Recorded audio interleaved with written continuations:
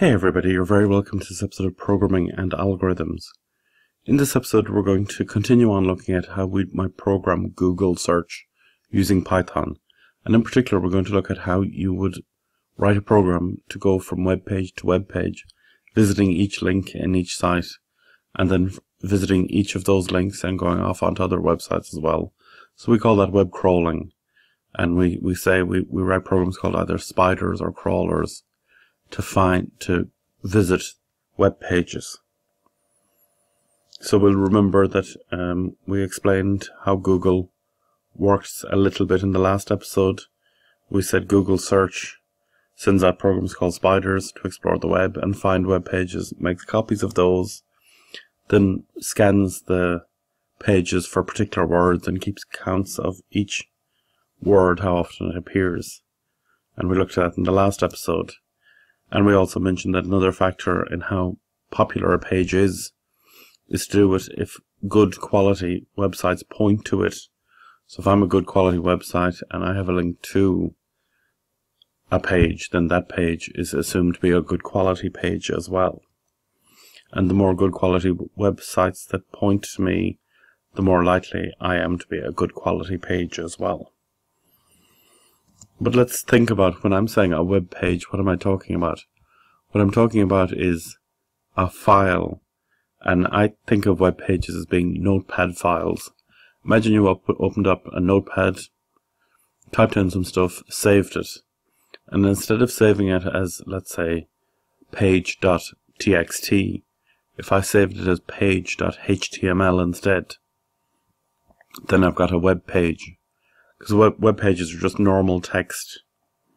As it happens though, if this normal text is read by a special program called a web browser, and I'm sure we're familiar with them, things like Internet Explorer, Firefox, Vivaldi or Google Chrome, it interprets that notepad file in a particular way. And what I want to look at is just some basic HTML coding. So HTML is the language, it's a markup language used to describe a web page. So I could go into Notepad, type in the phrase, "This is a web page." As long as I don't save it as a .txt file, if I save it as all files with the name .html, so page.html, if I save that and then I open it in a browser, it'll print out the phrase that's in the web page. This is a web page. That isn't necessarily considered great practice because I'm just displaying the text that I've got. But HTML does allow us to add tags, little clues into the text file to help the browser display the information more effectively and indeed understand what the web page is about. So if I'm looking at a web page for real, a good HTML page, the first thing I want to do is tell the browser this page is in HTML. I save it as .html, but I also want to put inside the page itself, inside the notepad, I want to start my notepad file with open angle bracket HTML close angle bracket, and then whatever text I put in the web page, I want to close the web page by open angle bracket / HTML close angle bracket. So most of these tags work the same. Whatever tag is in between the angle brackets opening at the top, it closes using angle bracket / that phrase again and close angle bracket. This strictly isn't necessary. The browser will figure out it's a web page anyway, or try to read it as a HTML web page. But it's good to let the browser know we're creating a web page here. Now web pages typically are made up of two parts, and the first part is the head and the second part is the body. When I say the head, what I mean is information about the web page that won't appear on the page itself, but it helps describe what the web page is about. So we identify head by saying open angle bracket head, and then we put whatever header information we need to put in, and then we open angle bracket / head to close that, Similarly for the body, it's body and then slash body. So these are two separate parts of the web page. The head I see as like an envelope, and the body is like a letter inside the envelope. So let's think about that for a second. If I want to write you a message as a letter, I write the letter to you, and that's in the body, and that's the same as what's displayed in the web page. But to send that message to you, I need to give you information as to how to get that message to you, and how I get that message to you is using the envelope, and the envelope has certain bits of information on it. It has your address that tells the post office how to send it to you. It has a stamp that'll depend on the length of the message or the weight of it, the value of the stamp. There'll be post office stamps depending on which post office has gone through, and there might even be a return address. So none of the information on the envelope is the message, is the letter inside it, but it helps describe what the letter is about. And in the same way, for a HTML web page, I can include information in the head part. I might say, for example, that the language that this web page is written in is in English. So then if I'm running a search and I only want to search for English pages, then I can just pop into the metadata, and if it says this web page is in English, then I can include that in the list. I might, in the header, I might include information about what the page is about. So I might include some keywords as to what that are in the page. I might describe the length of the page. I might describe what encoding language it's used and what version of HTML it's in. So it's nothing to do with what's being displayed in the browser, but it's everything to do with what the page is about. So we'll look at examples. We'll look at something you can put in the head, and this is something easy to put in the head.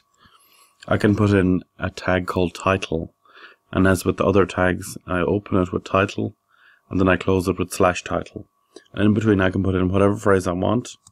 I'm going to put in anything you want in the blue bar. Now, this won't display anything in the browser, but it will display something on top of the browser. And let's see the actual Notepad file. I open Notepad, I type in HTML to open the HTML page, and as you see at the end, close HTML. I start with the head, and I say inside the head I want to put in the title, anything you want in the blue bar. Close that title, close the head, and in the body I have nothing. So if I save that as my first page.html and then open that page in a browser, as you can see, the browser page is completely blank, but up here in the blue bar on top it says anything you want in the blue bar. So what the title command does is it takes whatever text is in title and it puts it up here. It puts it in the browser itself, not in the browser window. So that's something simple that the head part of a web page can do. Let's move to the body now. So what can we put in the body? Well, something simple we can put in the body is we could put in the phrase header of page, and we could put the tags h1 and /h1 either side of it, and h2 and /h2. And this works exactly like Microsoft Word, h1 and h2, header 1 and header 2. If we actually put that in Notepad and then save it, we can see that the h1 becomes a header 1 and the h2 becomes a header 2. Again, some crawlers and spiders actually use the headers within a page to understand what the web page is about. So let's say it's about Python programming, and the headers say the if statement, the while loop, the for loop. Then I'll know specifically what elements of Python are included by just looking at the h1s and h2s. That means you have to be careful and give sensible names to your h1s and h2s, of course. Now let's say we want to add in a link from this page to another page. How do we do that? Well, we use a special tag, which is the A tag. It's slightly different in the sense that it opens with A and closes with /A as normal, but the A takes in a parameter or a value. And the A is href, which is a hyperlink reference, we'll say. The href is equal to http://www.google.com. So that's saying go to the link google.com. In between the A and the close A, we have the phrase link here in capital letters as happens. What's going to happen to the web page now is the words link here are going to appear. They're going to be blue and underlined, and when I click on the words linked here, it'll jump to http://www.google.com, because what we're doing is we're specifying a link from this page to the Google homepage, and it appears when we use the word link here. So that's it in the browser. We can see it right there. It's link here is there. When we click there, it goes to www.google.com. Let's look at that in Notepad to make sure we understand what we're saying. HTML head title, body head close title close head. Then in the body we've got our two headers. Ahref is in lowercase there. It can be in uppercase or lowercase. It doesn't matter.